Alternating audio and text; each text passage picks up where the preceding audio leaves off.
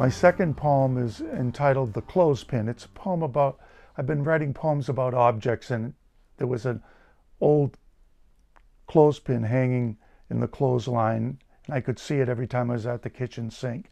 It has an epigraph to it by Dino Campana, a famous Italian poet, and I'll read it, but it means life is sad and I am alone.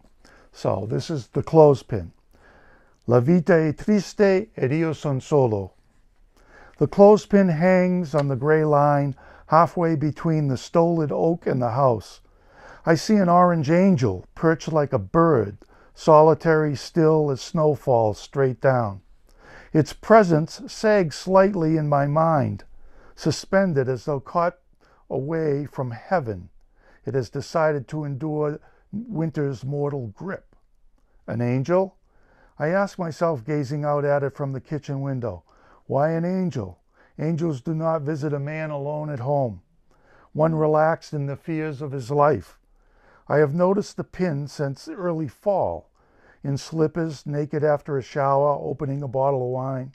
But I have never noticed an angel in the backyard. The house is empty. I think that I am terrified. The wind is on the rise. I hear its deep yearning. There is nowhere to hide in this world except the self, and the strains of love are nowhere to be found.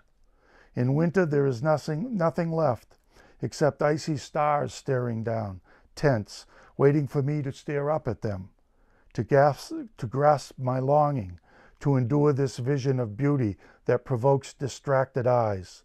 It is dusk. I lean over the kitchen sink, strain to eye the clothespin, indifferent to the snow, my gaze in all suffering.